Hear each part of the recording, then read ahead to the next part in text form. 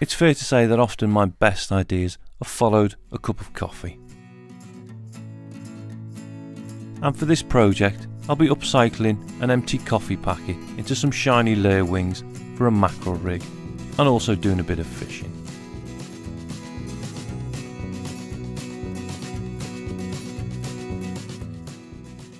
To start with, I'm going to cut open the coffee packet and then slice off some 1-inch strips.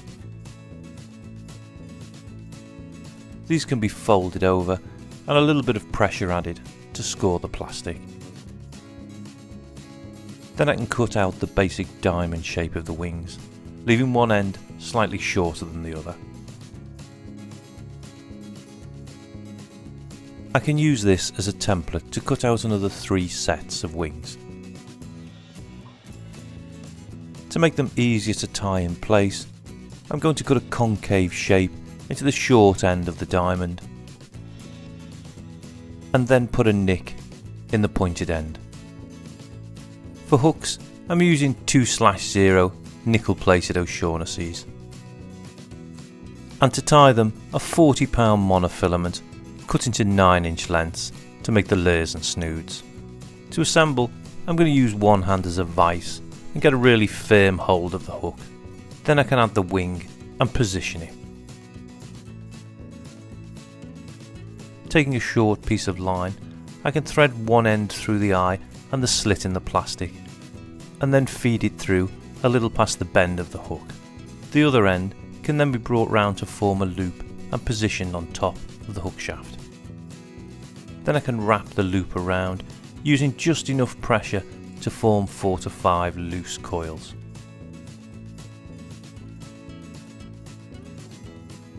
With the wraps complete, I can pinch it all together and make sure the loop is on the outside of the wings, and then gently pull the tag end to close the loop and the knot.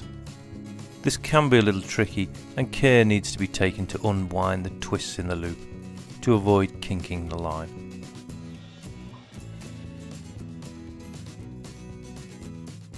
But when it's complete, I can pull the knot firmly, and then with a pair of pliers for grip and a little force, I can really cinch the knot down.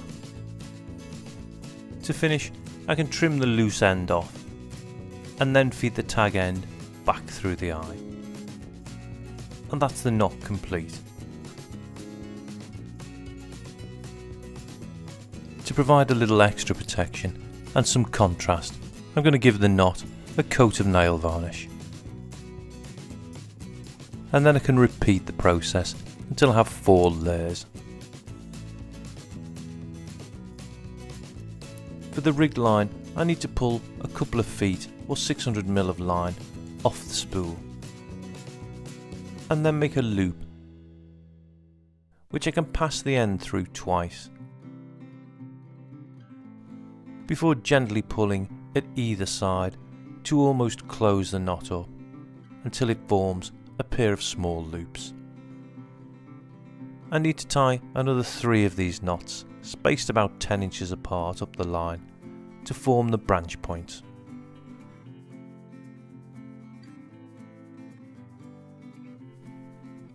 I can then thread the line from one of the layers in through one eye and out through the other, and then pull the layer up to the rig line and the knot.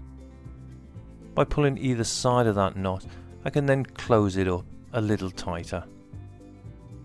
To secure the layer, I'm going to use its line to make a loop of about a 1-inch diameter.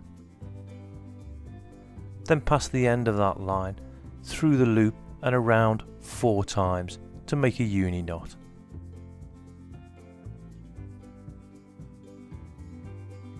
This can then be pulled up and tightened. And then, gripping the rig line and the layer, it can be closed up fully.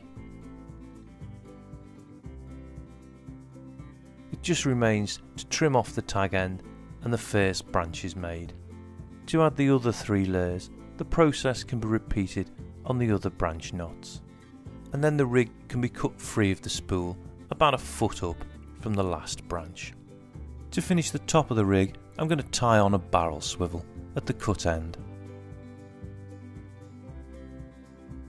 Using a uni knot again, I can space this 10 inches up from the top branch.